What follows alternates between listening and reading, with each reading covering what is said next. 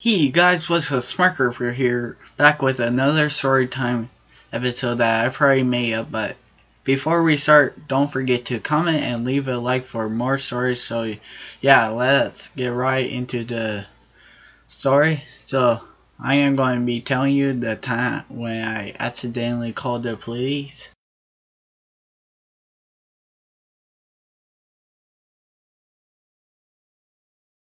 So it was 2 years ago, and I was in middle school at the time, and my family were at my sister's best friend's house. We'll call her best friend in this story Zoe. So let's continue. Then we decided that we should let the adults talk and go outside and play cops and robbers. So all of us went outside and started playing. While we were playing, we were saying stuff like he got a gun and help, we need the police. But anyway, while playing, Zoe's roommate accidentally called the police. We'll call him Bob in this story. So the cops came and asked us if we were in trouble. I guess they didn't hear he has a gun. But yeah, let's continue. And we said no. So they said, Bob, this is the second time this happened. I think you should put your phones somewhere where you can't accidentally butt dial us. Ha ha ha, I said butt.